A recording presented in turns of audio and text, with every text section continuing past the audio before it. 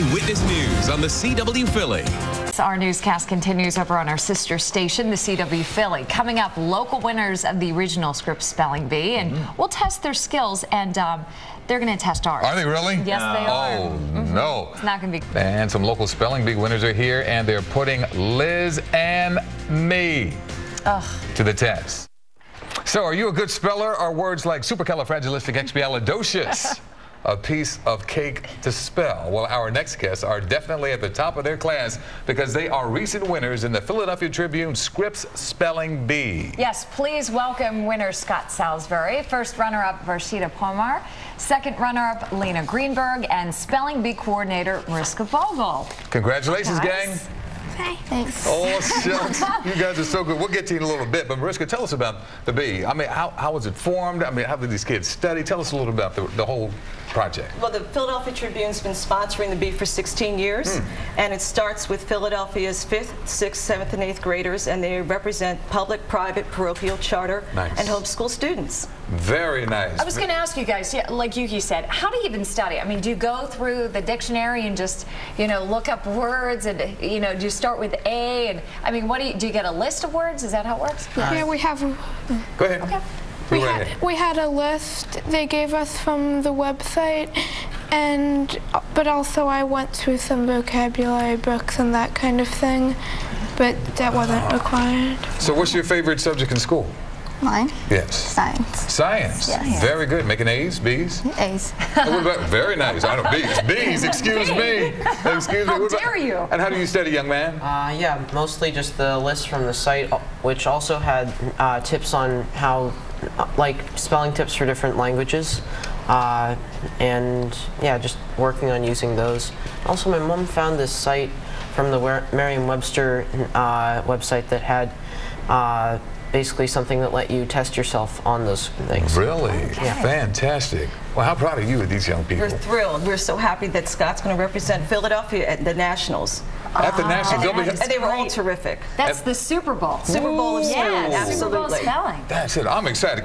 Come on. I want to do something here. All right. Can we? You want to test? They want to test us, or we want to test them first? Let's test them first. Let's test them first. All right. That'll go much better. I know they're fantastic spellers. Let's try your first word. We thought. Your first word is surveillance. Surveillance. S-U-R-V-E-I-L-L-A-N-C-E. Surveillance. Very nice. Ding, ding, ding, ding, ding, ding. Very good.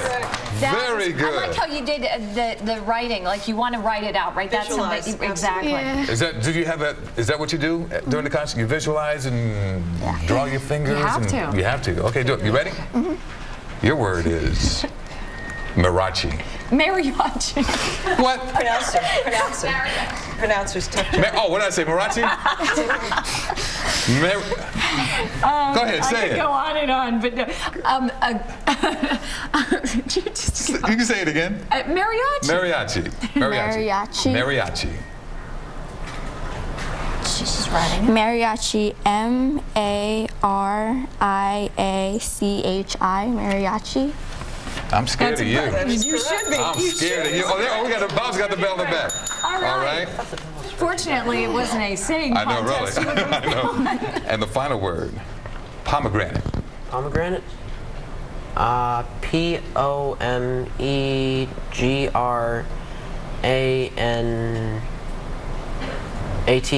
Very good. Come on, man. We looked at that. We thought, there's no way. That doesn't look like it's supposed to be spelled that way. That's pretty impressive. And you guys didn't even need the definitions, or is that what they do? They give you the definitions. You can use it in a sentence. Origin. Okay, now you have to give us ours before we have to go. Yuki's first. No, Yuki's. How about what's our word? This is a collaboration here. I think it was. Okay. Poinsettia. Oh my God. P. O. Come on, we do it every holiday. We have them up here, and P-O-I. Have you ever spelled this word before? It's like poinsettia. And we can't write it down. Right? You can't. When you visualize. Could you use it in a sentence? I'll write it on my arm. Could you use it in a sentence? A Mexican. A definition. A definition, please. A Mexican and South American plant with scarlet petal-like leaves. Poinsettia. I'm writing it on my arm. P-O-I. See, we're stalling for time because we have 30 seconds left in this segment. P-O-I-N-S-E-T-T-A? One more word. We have about 15 seconds to go. One more word. We didn't get the first one right. J-A-C-A-M-A-R.